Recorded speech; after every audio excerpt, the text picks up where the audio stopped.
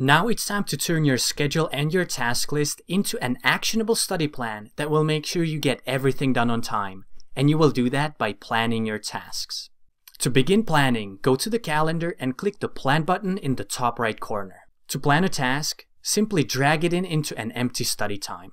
Once you drop it in, you can resize it to set how long you want to work on it at that particular time. If it's a long task and you want to work on it at different times, drag it in again.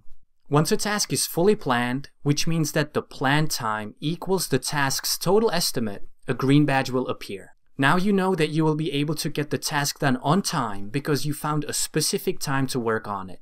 You are no longer guessing and trying to jam too many things into one place. By planning your tasks every Sunday, your stress levels will go down because you will eliminate uncertainty about your time and your studies. You will always know what you will work on, when, and for how long. And you will always know that you will have enough time to get everything done on time.